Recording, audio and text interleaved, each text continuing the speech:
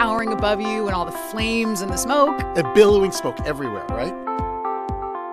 Old converted. Of course, the rocket people made us stand miles away.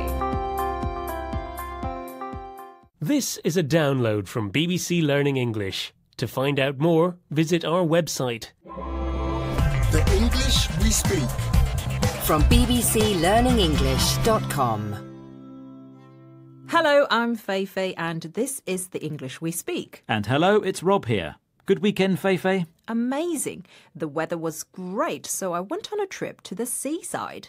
And you were going camping, weren't you? I was, but it turned out to be a bit of a wet weekend. Oh no, you mean it rained?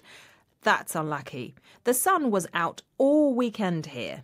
Oh, well, the weather was fine, but I didn't go. The car broke down again, so I stayed at home, doing DIY all weekend. Boring. So a wet weekend doesn't have to involve rain? Nope.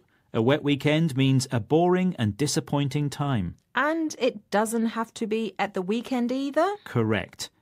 This phrase just means the situation is boring, just like a wet weekend is. You can also use the expression to describe boring people. Here are some examples.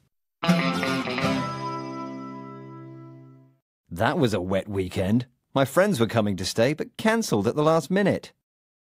My cousin's a bit of a wet weekend. He's got no personality and nothing to say. I had to do my accounts yesterday. It was like a wet weekend in a paint factory. So, a wet weekend describes a boring or disappointing experience or person. Well, I'm glad to say that you're not a wet weekend, Rob. I like your sense of adventure. So, when are you going camping again? Next weekend. Oh, really? Have you seen the weather forecast? No. Rain all weekend. Oh, what's wrong? You have a face like a wet weekend. A face like a wet weekend? You mean I look unhappy? Well, I'm not. If it rains, I'm coming round to yours for dinner. Oh, no. Bye. Bye. The English we speak. From the BBC.